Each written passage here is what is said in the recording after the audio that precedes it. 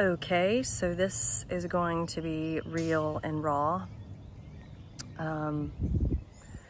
I just spent more than an hour on tech support with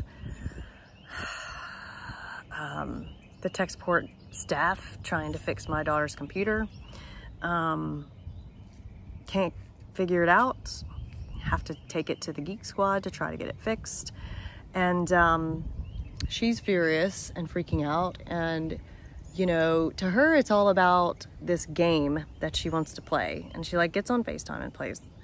But overall, I'm looking at it as my kid is freaking out because she can't play a game on a computer. And, you know, trying to survive this COVID-19, where we can't go anywhere, we're not supposed to let our kids play with anybody else. And I just was like, you know, she's happy, she's fine playing on that computer. And so I'll just go with it. And she seems happy. At least she's not miserable and scared and freaking out and complaining. But now it's worked against me, and now she hardly ever leaves her room. All she does is get on FaceTime with her friends and play the computer, and has a meltdown now that her computer has got something wrong with it.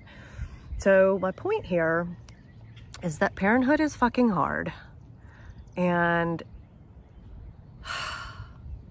if you're a mom or a dad, then you understand what I mean. They don't give you a manual for this shit. How are you supposed to know what the fuck to do? So I guess my tip is, what I'm sitting out here trying to tell myself is that we get tied up in first world problems of thinking that everything is so awful, but you know, my child is not sick. My child has food to eat. My child is a very sweet child and a creative and smart child. I mean, with all my bitching, she ended up with A's and B's at the end of the school year. And she is loved, and it's gonna be okay. And as much as sometimes we feel like we're failing, the thing about it is, no matter how good of a job you do, you're gonna find yourself stuck in a place where you're like, what in the hell did I do wrong? I mean, I grew up in a really great household with parents who loved me, and they sent me to art school, and I still fucked some shit up when I was I mean, I've been married a couple times, and I was a disaster in my 20s. So, you know, no matter what you do, the thing about life is that the only way that people can learn is to go through shit.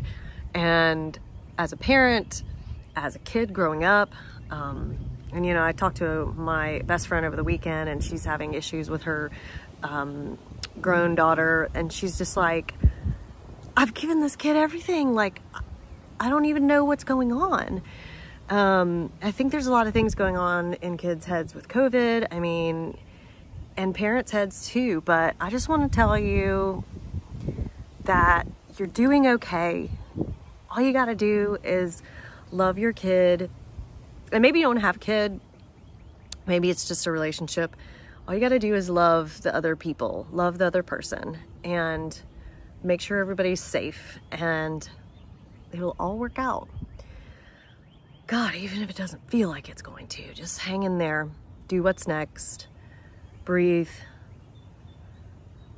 make it through another day, choose love.